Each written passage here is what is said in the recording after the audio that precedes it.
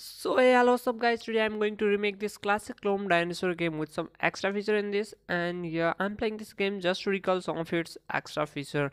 And guys, I really want to change the graphic for this game because this white and black color really sucks, I think. So I want to change the graphic color, I mean graphic for the dinosaur animations and obstacles, stuff like that. And I love the thing that the way it plays the sound when you jump and 100 score is triggered. I like the that way, and I wanna add that in my game as well. And I like the varieties of obstacles in this game, so I will also try to add that in my game as well, and which are spawned randomly. So I like that point as well in this game, and I will that's the main mechanism of the game, and so I will also add that in my game. So I want to also add coin mechanism and some other interesting things in my game as well, which I think this Chrome dinosaur game lacks. And yeah, I want also include the day and night mechanism for the Chrome dinosaur game. So I'm playing this game just to recall some of its feature, and I want to know how this all works in this game. So I'm playing this game, and I think everyone has played this game once if they have ever used Chrome browser. So do I, and so now I want to play some time this game, and then I will will go to Unity and create a new project for this game.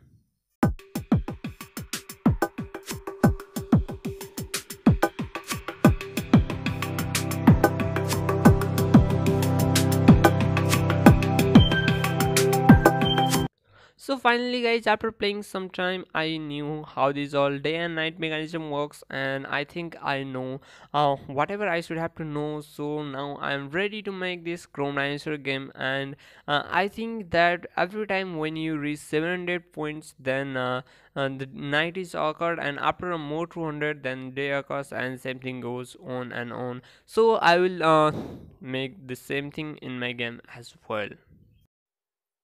So hey guys, this is my very first prototype game for Chrome Dinosaur game, and yeah, it's not quite similar with Chrome Dinosaur game because it's not the final project. I have to make some changes. It's just to visualize how this all game mechanism works and to make me confident that I can recreate this game. So I have to show you something in this game that how this game mechanism works. So as you can see that when I pass this enemy, after some time they deleted. So how this all works, and every time new enemies spawn from this list of enemies, and that random enemies spawned. And let me show you how this all works. For that, let me open this one, and let us assume that this is our enemy, this blue one is enemy. Then it has its own box collider. Let us assume that it is a red one, and whenever our player collided with this red box or a red collider or enemy collider, then our player died.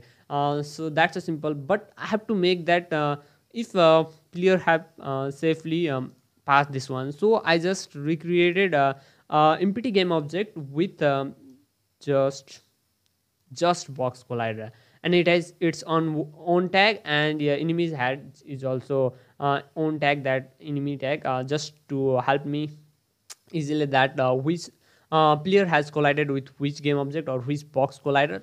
That's for just my easy. And here it has just a box collider, and the box collider of empty game object is on trigger, so that it will not just affect the rigid body of player, but it will just trigger some script if player has just passed through it. It's just to know that player has safely passed our enemy, and so that's all. After that, when our enemy is successfully passed without player touching it, and then it's saved on a empty game object in a script, and new one is created at the same time. After doing this for another enemy, then the previous one, which one is saved on empty game object, it's deleted, and the newly passed game object is placed on that one. So that's the script, how it all works.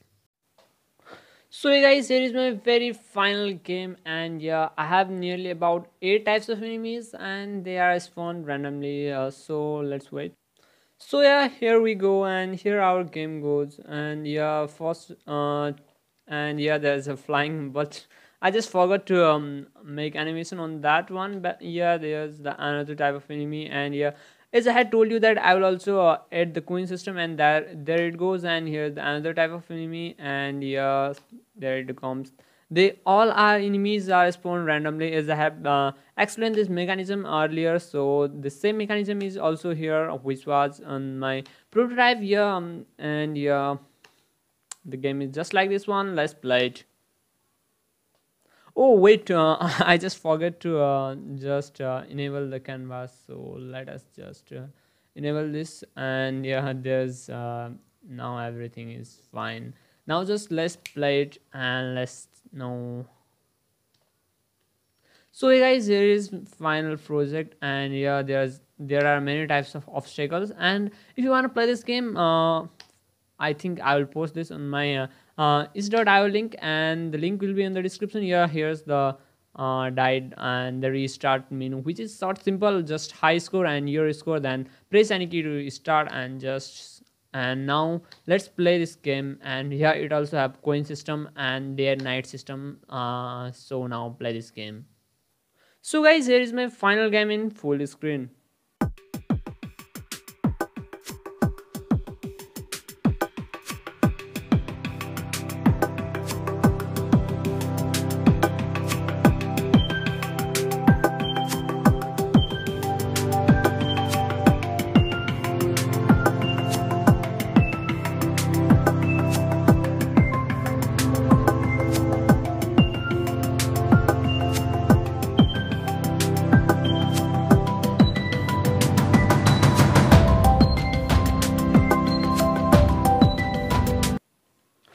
Oh, it's a quite difficult, but yeah, here's my final game.